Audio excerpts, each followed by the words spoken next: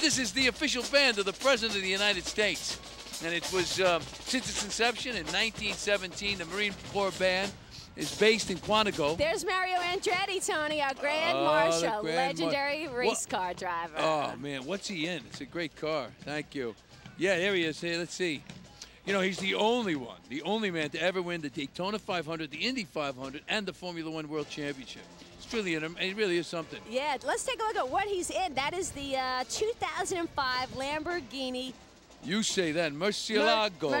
Murcielago Spider. Wow. It's the it was on the in the Andretti exhibition last week at Grand Central Terminal. I don't know if you got a chance to go check that out. That was something. Look at that. It does over 200 miles an hour. Let's see, right down Fifth Avenue. Wow. Let's see. You know, he won his first race in 59, excuse me. And yeah, let's learn more about Mario Andretti. Take a look at this. To be a winner in different aspects of sports, somewhere you're going to bump into an Italian. Racing cars is, I don't know, seemed like the bug bit me even before my teens. Just captured my imagination, and my brother Aldo. My idol, Alberto Ascari. That time in the 50s, he was a world champion for Ferrari.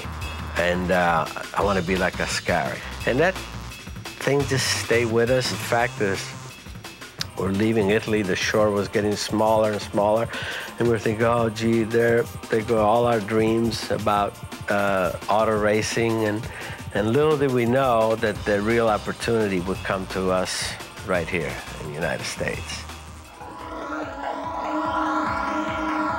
5 o'clock in the morning, we're just cruising by the Statue of Liberty.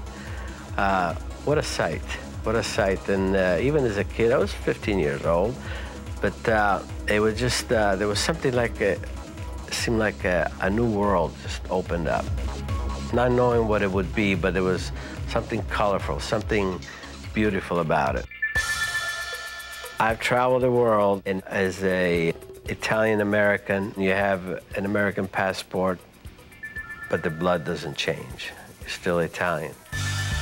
The message that we have is that of pride. Here we are celebrating Columbus Day, and you reflect on it.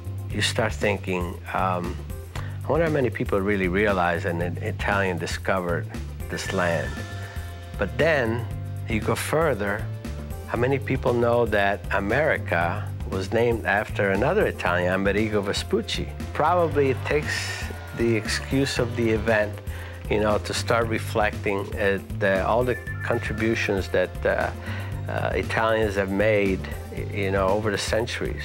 Our culture is so deep, and it almost touches every aspect of life. Columbus Day is like St. Patrick's Day. Everybody seems to feel like they're Italian. To be part of that festivity creates a lot of excitement for me, and as I say, I just feel just totally privileged. Vi auguro una felice giornata commemorando il nostro Cristoforo Colombo. Beautiful. I don't know.